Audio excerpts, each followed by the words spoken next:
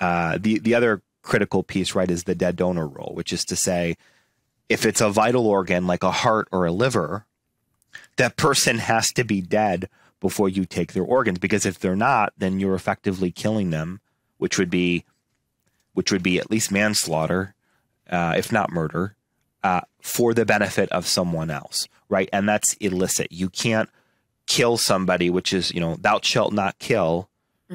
That applies to organ donation, right? So the person, if it's a vital organ, they have to be dead. What we'll find, Colleen, when we look at the discussion of this in the literature, is that there are certain organs like a heart, for example, that once it stops beating is essentially useless for a transplant. So there's novel definitions of death that have been adopted by the medical community to be able to permit heart transplants.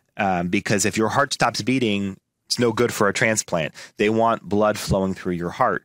The problem is, if blood is flowing through your heart, that also means you're alive.